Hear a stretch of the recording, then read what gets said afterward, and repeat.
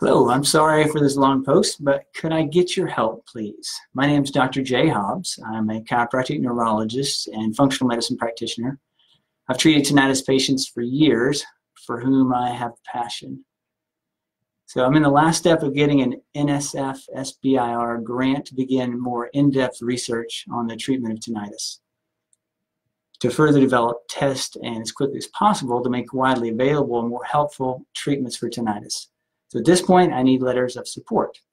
You might read that as letters of interest, especially from industry influencers like hearing specialists or group or forum leaders.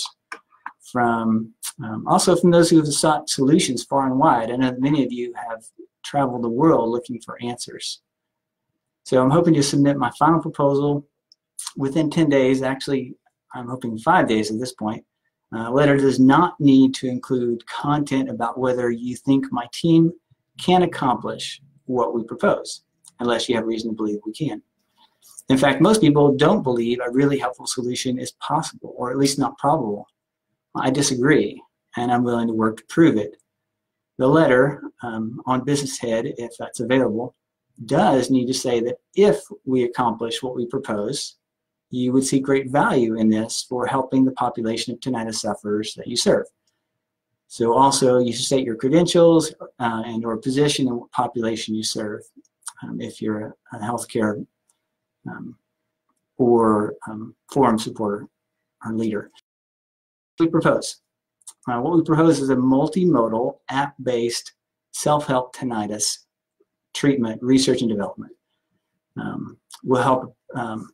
We'll develop a product or service that will be largely self-directed, effectively no time required by the provider, and provided through a very sophisticated, interactive coaching-style app used through a smartphone, tablet, or computer that will be very affordable for the average consumer. We're looking at probably $400, and if we provided it through an audiologist, then they would probably be able to keep $200 of that to give them some motivation to provide it. So an in-app assessment will help determine which tinnitus subtype you have and recommend and provide the most helpful self-help approaches.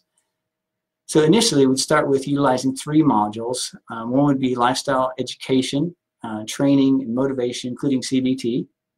Number 2 would be help for muscle toxicity and tenderness buildup, like trigger points. And we found that in our clinical experience, about 1/3 of patients, this is a really significant aspect. It's not being addressed by anybody. We've also shown how to teach people how to take care of themselves through this, even without ever coming in our office. So we believe we can do this effectively. And number 3, auditory discrimination training or other auditory therapies, like including notch therapy, music, neuromodulation, 3D localization. There's a lot of things we can work with here that haven't been tested widely. And more therapies will be tested, incorporated through the app, working to continually improve on results. So the benefit to the patient, we're hoping, would be an average of 50% reduction in distress and 50% reduction in volume in as short as 30 to 90 days. And it's not expected to work for everyone. So, and of course, this is a bold claim, and there are many questions left unanswered. And that's the intent of the NSF-SBIR research grant, is to support that which seems improbable. At this point, the claim does not need to be supported in the letter. It's just the interest. So I'd appreciate the letter on your letterhead if available. And if you'll do this, please send it via photo or PDF, so it's in a finalized format that can't be edited, to my email, drhobbs@tinnitussynergy.com. You can get the spelling of that in the text below. So finally, I'm sorry if you're suffering, and may God bless you.